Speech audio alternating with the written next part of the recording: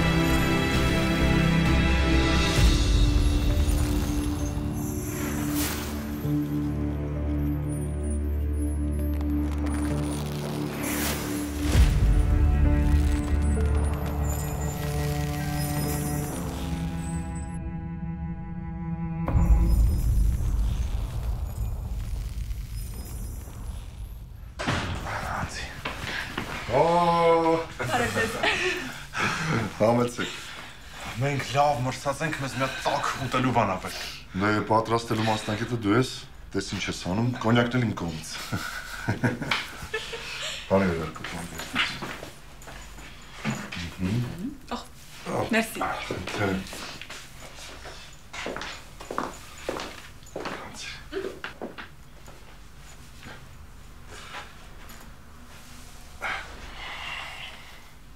Առաջին անգամ ես չէ մեր տանը։ Հա, Աշխենը էլ չի գալիս։ Գալիս է, մեկ-մեկ։ Գալիս է հետս կռիվ անում գնում է։ Ափսոս, Աշխենը լավն է։ Ձեր մոտ լավ անցավ։ Հա, ընտիր։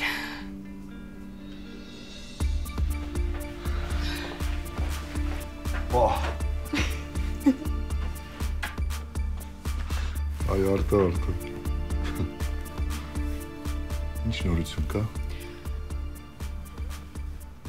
Ինչի մասին։ Մեր գործերից։ Արշակ Մնոյանի հետ հանդիպումից հետո ոչ մի նոր բան։ Արշակ Մնոյանը։ Պահակը, գործող միակ վկան։ Դե իմ ու Արտոյի հետ խոսելուց ասել է, որ Օթարյանի հետ ինչ-որ մարդ է տեսել, երիտասարդ տղա։ Դեմքը։ Չէ, չի հիշում։ Ասում է, որ հեռվից է տեսել իր պահակակետից ու որևէ բան չի հիշում։ Բայց այս գործում մի հետաքրքիր պահ կա, գիտեք, տեսեք, մարդ ինքն իրեն կարող է կրակել բավական մոտիկից իր ձեռքի հեռավորության չափով ու այդ դեպքում հրազենային վնասվածքի տեղում այրվածք է առաջանում, փամփուշտից։ Բայց մեր դատաբժշկական փորձաքննության մեջ որևէ նման նշում չկա։ Ու հետևաբար կարելի է ենթադրել, որ կրակոցը եղել է որոշակի հեռավորությունից։ Կոնյակը։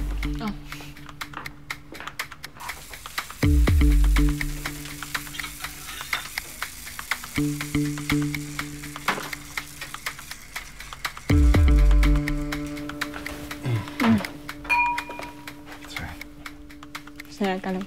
Հա, ու Պահակն ասաց, որ այդ երիտասարդը բավականին բարձրահասակ է եղել։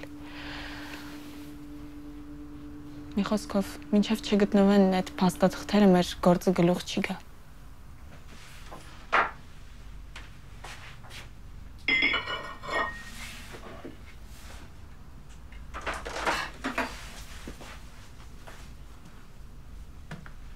Ինչ էիք խոսում։ Ինչ պիտի խոսենք, սովից մեռանք, ինչ եղար։ Դե եկեք բանասական համով ապուր ուտելու։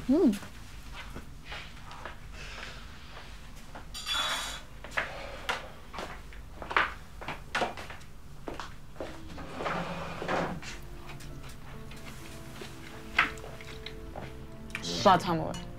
Հրաշք։ Ինչ էր կոչվում։ Ես պարսկական։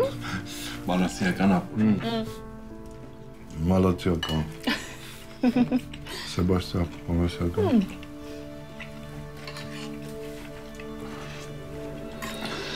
Դե իսկապես հրաշագործ ես։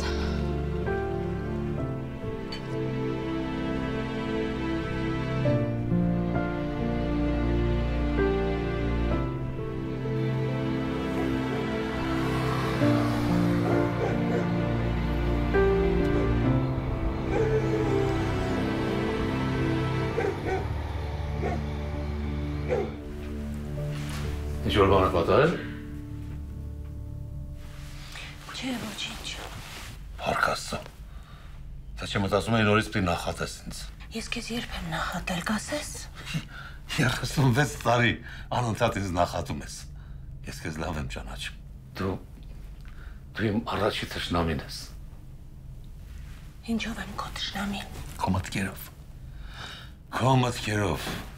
Դու երբեք իմ մասին լավ բան չես մտածել։ Օգնի։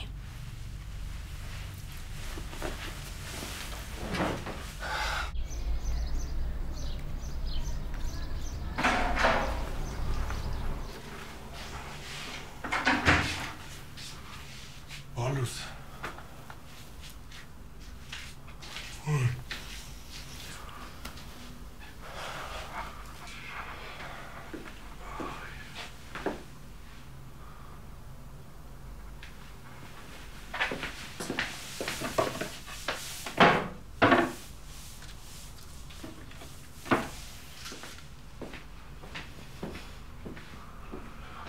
Ես քեզ մեղ,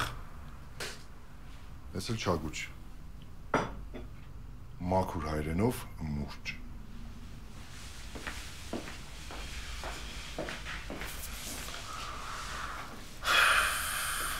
Դու էլ Մոսկվա չես գնա։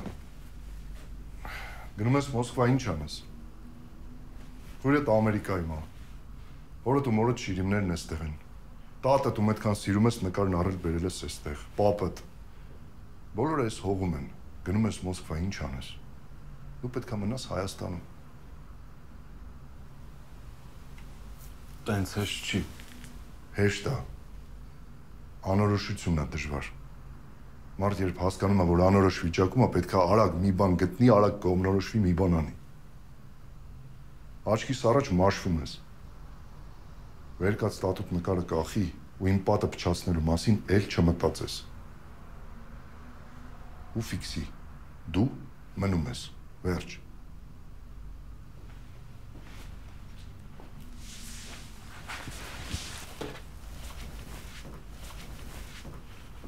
Ես գնում եմ տպարան, բուկլետների մեծ բարձը եմ պատվիրել, գնամ գլխներին կանգնեմ, գործն առաջ գնա։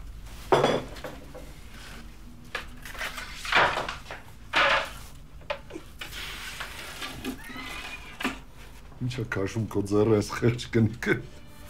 Մեղը չպահեց։ Շրջանակը պիտի փոխվի։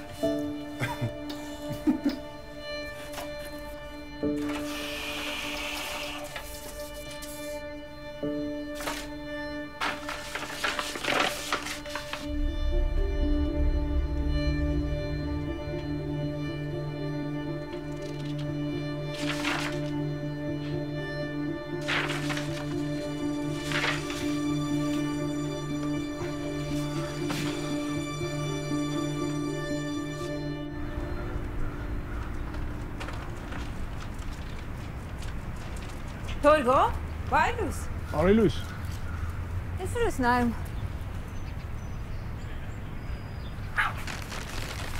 Բարխուդարն ասեց, հերիքա ոտների տակ նայես։ Մեկ էլ երկինք նայի։ Դե նայ։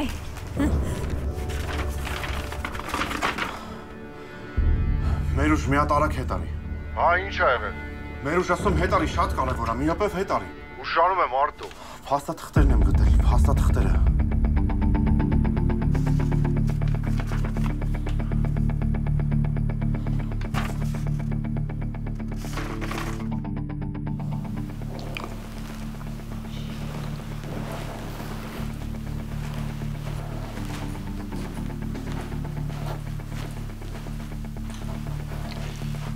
Մարդացրում։ Ամբողջ կյանքս էսա լինելու,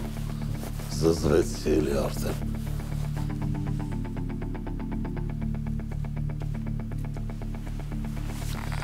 Ինձ ասում են, ձեզ ստրես չի կարելի։ Ամբողջ կյանքը ստրես է։ Երեք Երանուհին հայտնվեց օֆիսում։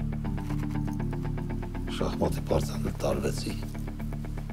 Ուժեղասարիկան։ Գիշերն էլ պապիս տեսա երազում։ Ուրեմն նախնիների հետ Կապը դուժեր է։ Ինչի սա պետք։ Ամեն անգամ երբ պապից տեսնում եմ, մի փորձանք անպայման գալիս։ Հաց կարեք մեղր տա։ Չէ։ Չէ։ Դե ուրեմն թխվածքով կեր։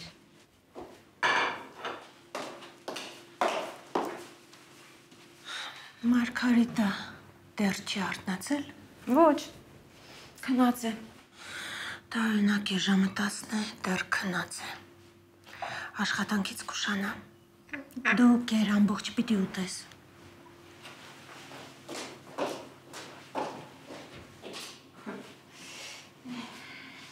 Զարադաշտում, սուրբ կրկում, ավեստայում, ասվում է, նախնիների հետ կապը խզվում է, միայն այն մարդկանց մոտ, ովքեր ծնվում են բրոնզագույն մազերով։ Բրոնզագույն? Ավեստա չգիտեմ, բայց փորձանք է լինելու։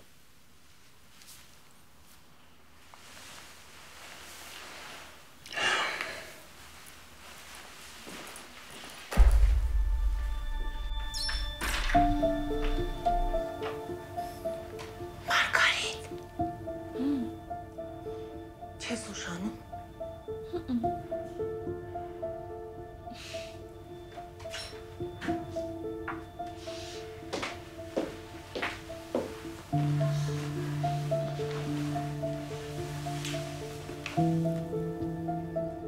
Երեք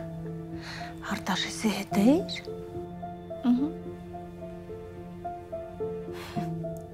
Մամ,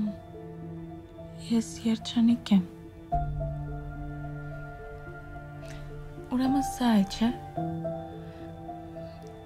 Այսպիսի բան երբեք չեմ զգացել։ Ավելի հասուն է, ավելի խոր է, չգիտեմ։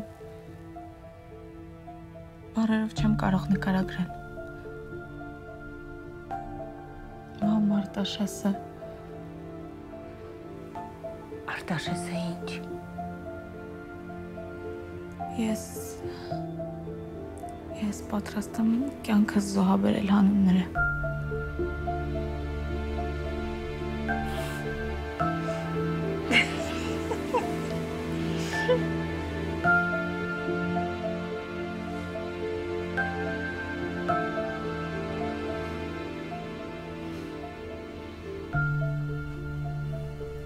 Մերուժ, մի բան ասա, խոսա։ Ամպերի։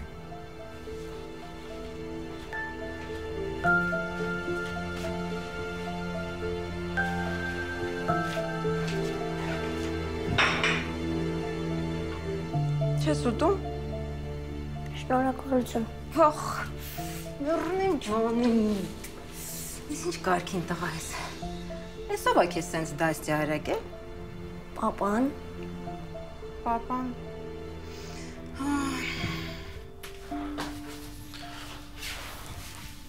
Մերուժ, ես ճիշտ եմ, չի հասկացել։ Հերս ու Էլիզբարյանը համասեփականատերեր են եղել։ Այդ նորություն չի։ Ուստեղից շատ պարզ երևում է, որ իրանք ինչ-որ կոոպերատիվ են հիմնել։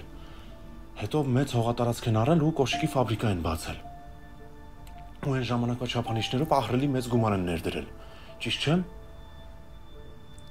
Այ, Արտո, սպասի էլի։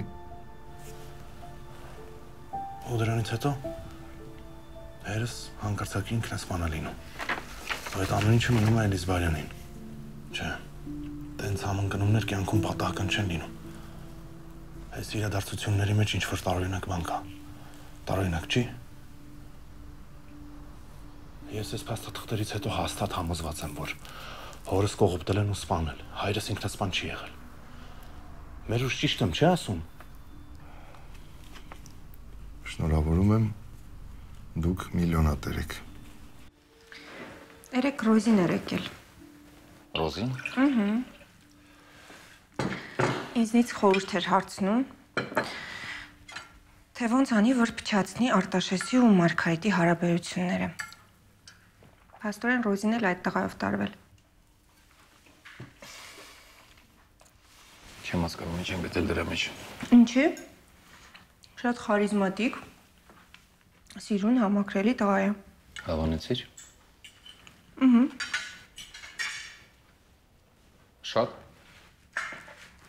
Հա, շատ հավանեցի։ Ինձանից լավն է։ Տարբեր եք շատ։ Քո եվրոպական արտաքինի տակ իսկական ազիատա թաքնված։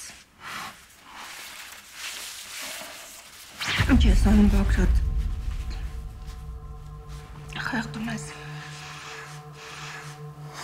Լավ կատակարեցի։ Ասի թույլ ասի։ Վատ կատակեր։ Հիմար։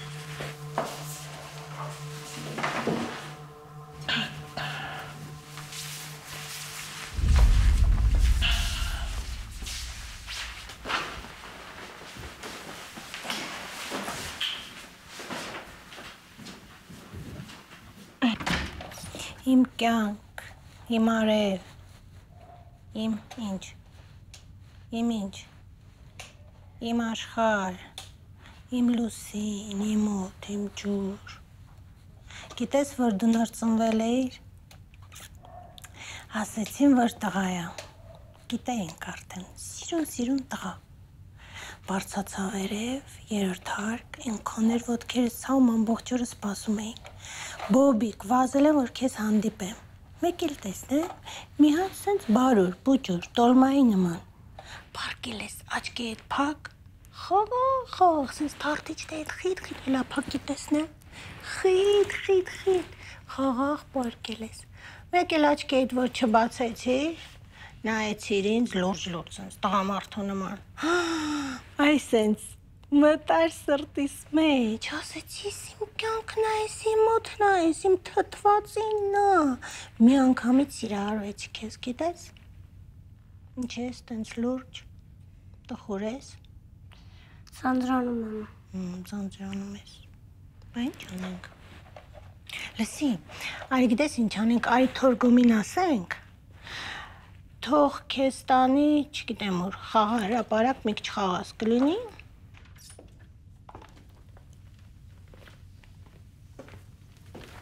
Մերսի։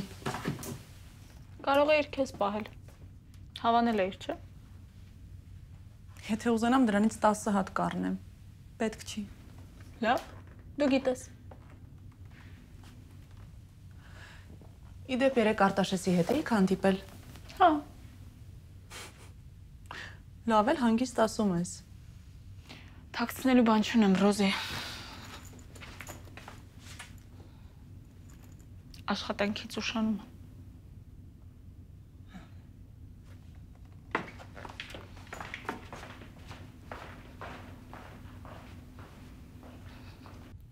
Հասկացա։ Գիտես ինչ եմ մտածել։ Ուրեմն վերցնում ես հեռախոսդ, զանգում ես ընկերներիդ, ում ուզում ես կանչի 2, 3, 4 հոգի, ում ուզում ես։ Կուզես ես ծնողների հետ կխոսեմ։ Զանգում ես ընկերներիդ, գալիս եք այստեղ ու խաղում եք, ես եք նայում եք ինչ եք խաղում։ Հետո թորգոմին կասենք բոլորին մեքենայով կտանի տուն, հա։ Բարի լույս։ Արդեն կեսօր է։ Երկար քնեցի։ Աչքերդ փայլում են։ Երևում է։ Սերը գեղեցկացնում է։ Ես գեղեցկացել եմ։ Դու միշտ ես գեղեցիկ։ Ոնց եմ ձեզ սիրում, քեր բարխուդար։ Երեխան սպասում է։ Գնանք։ Մամ։ Ես գնացի, արի գրկեմ քեզ։ Իրար հետ այսօր տեղ են գնալու։ Ընթացքում դու մտածի ուր, մինչև ես գամ, լավ։ Ինչ եղավ։ Ես թրա։ Ապրես։ Չէ, ես լրիվ ուրիշ բան եմ ասում։ Ում էլ պետք հորս վերացնելուն։ Նրան, ով կողոպտել էր հորս։ Իսկ այդ մարդը Անդրեաս Էլիզբարյան։ Տրամաբանական չի։ Հապշտապ եզրակացություններ մի արա։ Այդ երկուսը կարող է իրար հետ կապ չունենան։ Ինչ ես խոսում, մեր ուժ ոնց կապ չունենա։ Ոչ մի բան չձեռնարկես Արտո։ Լսում ես, ոչ մի բան։ Ես գնում եմ տպարան, կգամ խելքի կտանք։ Մի րոպե, Մարգարիտին էլ չասեմ։ Իհարկե ոչ։ Ինչի՞ բայց իմ փաստաբանն է։ Եկու փաստաբանն է, իր էլ աղջիկն է։ Մաքուր հայերենով դուստրը։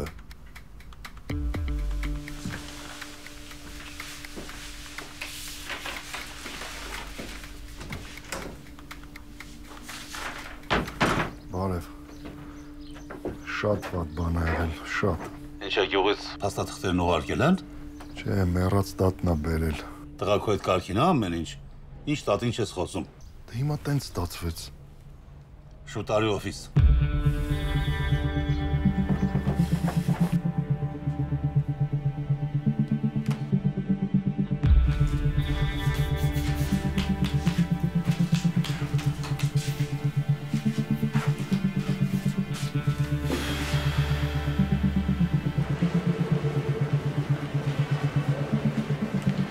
Բարև Սաղաթել եմ ինձ մոտ։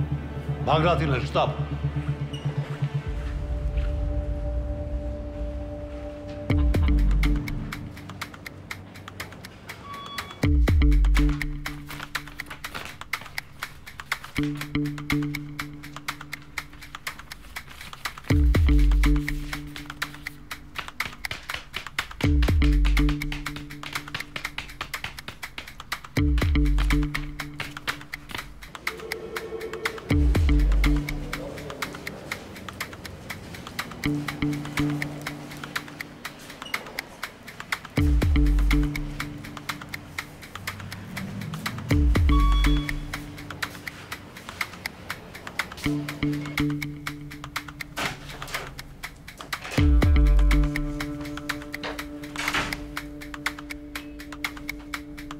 Ինչ ա պատահել։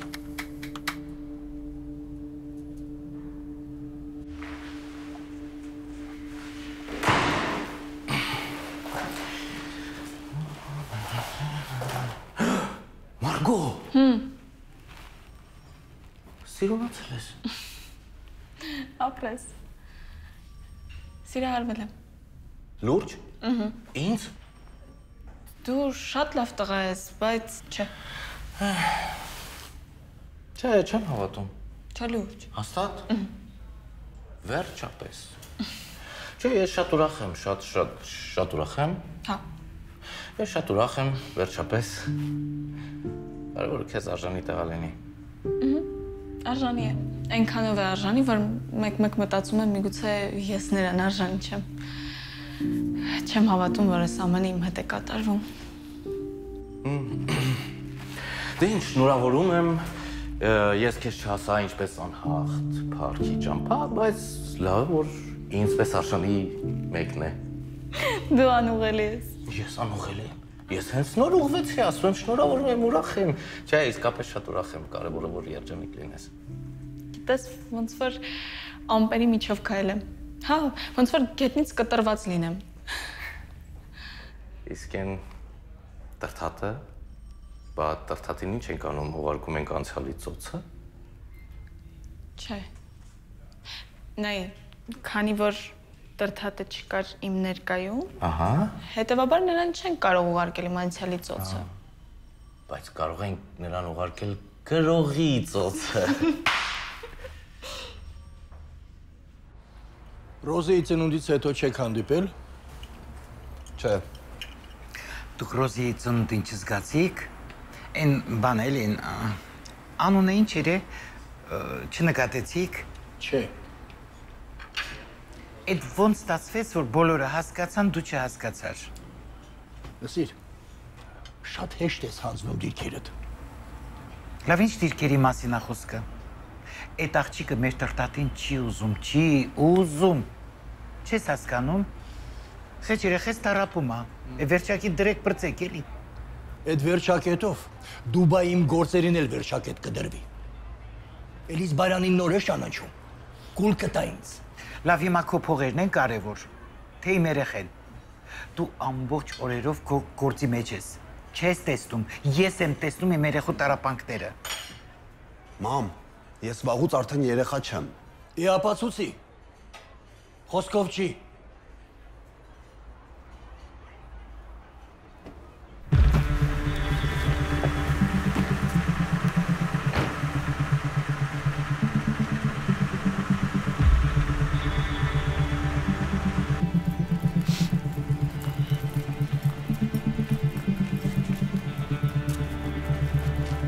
Բերել ես։ Հա։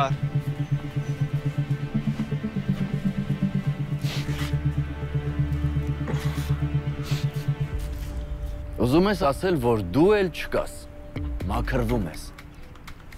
Ինչ ես ուզում։ Փողերից ստացար գնա գործերի։ Բան չէ։ Ուրեմն հաջող։ Դու մի օր էլ չես դիմանա։ Դիմանա։ Չես դիմանա։ Ու այդ աղջկանից էլ հեռու մնա։ Քեզ ինչ։ Դու ով ես, որ ասես ուսումից հեռու մնամ, ումից չէ։ Ասում եմ, այդ աղջկանից հեռու մնա։ Ես էլ ասում եմ, գնա սպանախ կերա եւ աշխո։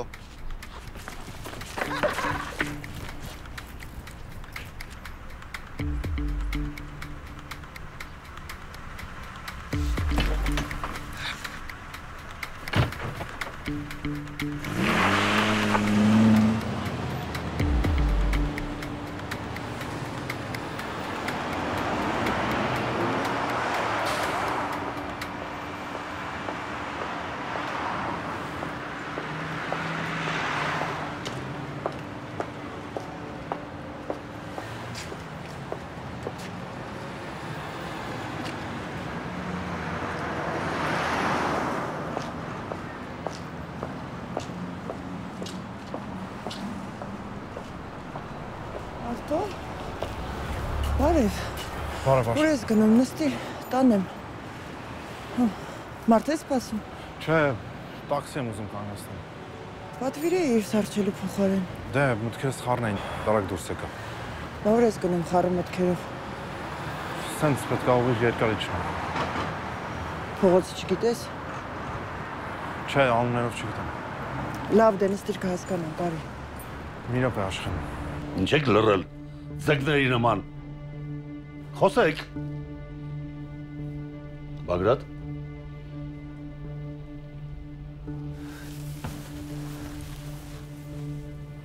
Դե դու ինձ արգելել ես խառնվել քո գործերին։ Յա,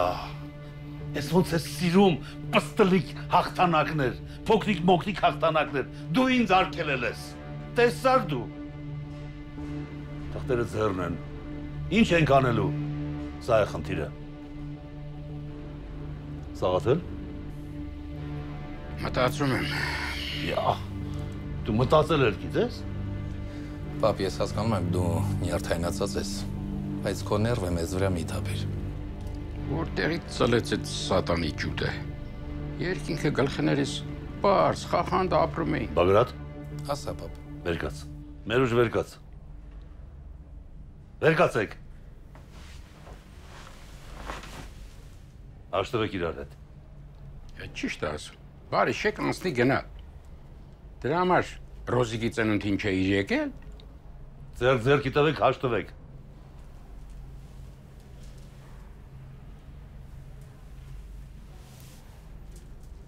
Մենք բոլորս հիմա մի պարանով ենք կապված։ Ուպտի թիմ լինենք։ Մենք հիմա թիմ ենք։ Այդ թղթերը մենակ իմ գլխին չեն կախված, սրի պես։ Սա աղետ է բոլորիս համար։ Իմ ունեցվածքի կեսը։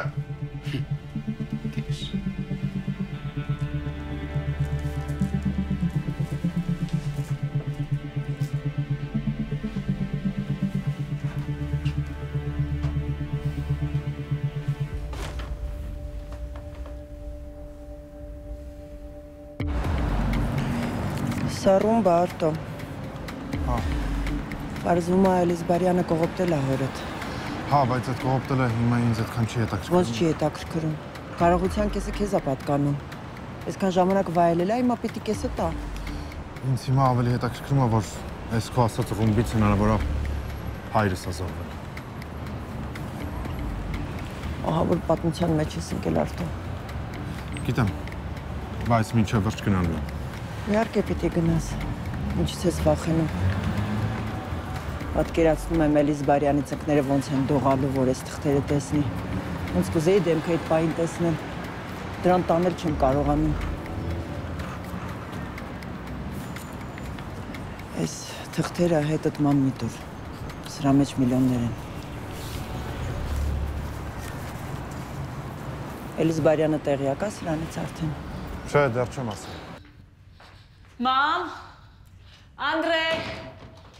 Մամա, այս Անդրեներ է։ Զարա երեխուն բեր։ Վայ։ Դե հակնվի գնում ենք։ Ուզածդ կատարվեց։ Շարֆը չմոռանաք։ Կմրսի ուր եք գնում։ Որոշել ես արդեն ուր ենք գնում։ Արհակի։ Տղեն որոշել է։ Շարֆ կապելու ես։ Չէ։ Դե մենք գնացինք։ Անդրե, ստեսություն։ Զգույշ։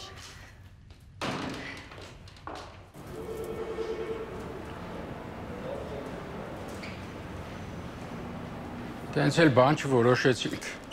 Մի թիմ ենք։ Հերու տղա մնացին, որ իրենք որոշեն։ Դե լավ, ես կիմանամ քեզ կասեմ։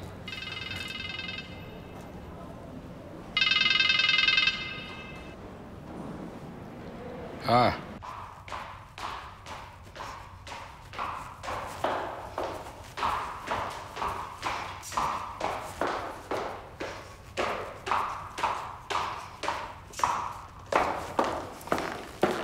Մամ։ Հա։ Անդրեն ուր է։ Անդրեն Մարգարիտը հետը տարավ։ Ուր տարավ։ Զբոսանքի կամ չգիտեմ, գուցե խաղահրապարակ են, դպրոցի երեխուն էլ վերցրեցին են տղային, որ մենակ չլինի, մի բան էլ կուտեն, ինչի։ Իսկ ինչի ինձ չի հարցրել։ Երեխայի մայրը ի վերջո ես եմ, մամ։ Չհասկացա, Մարգարիտը առաջի անգամ է քո երեխային նայում։ Ժամերով նայել է, ժամերով։ Դա էլ է այստեղ, այնտեղ, դա էլ է հանգստանալու, այդ ինչի հանկարծ անհանգստացար։ Ու շատ լավ գիտես, թե ինչի անհանգստացա։ Ու թող սրանից հետո ինքն անգլուխ բաներ չանի։ Ինձ կհարցնի, թույլ կտամ կտանի, չեմ թույլ տա, ոչ միտեղ չի տանի։ Սեփականաշնորհել է երեխուս։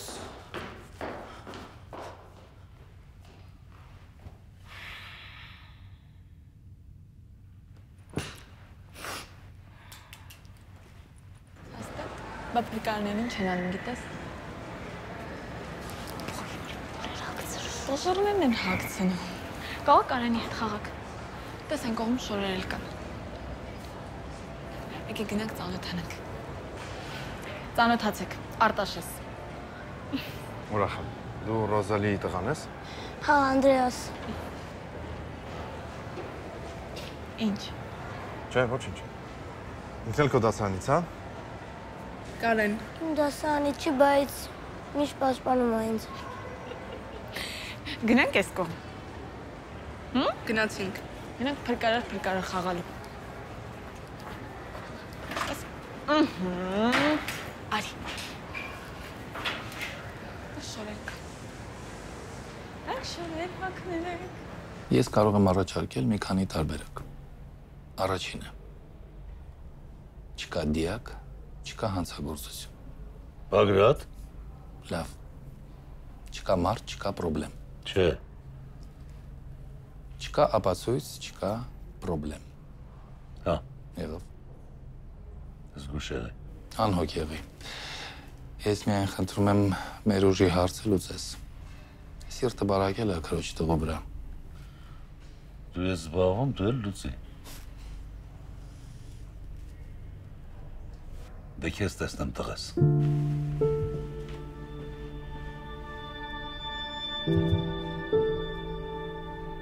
Մայրական մնազն ուժեղ է իմ մեջ ու երևի դրանից է, որ երեխեքին շատ եմ սիրում։ Ուզում եմ մեր երեխեքն էլ քեզ նման լինեն։ Աղջիկը ինձ, տղան քեզ։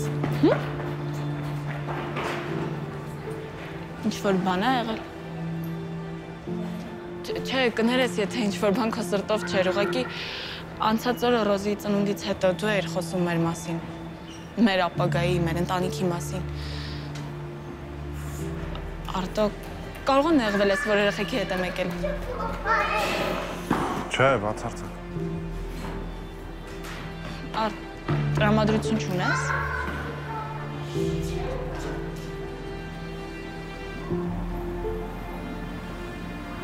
Փաստաթղթերն են գտնվել։ Երբ, Արտո, որտեղից։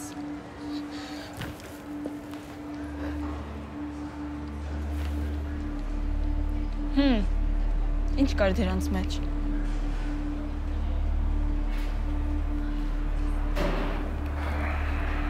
Պարզվում է, որ քո հայրը կողոպտել է իմ հորը։ Ինչ։ Ու չի բացառվում, որ հենց ինքն էլ վերացրել է։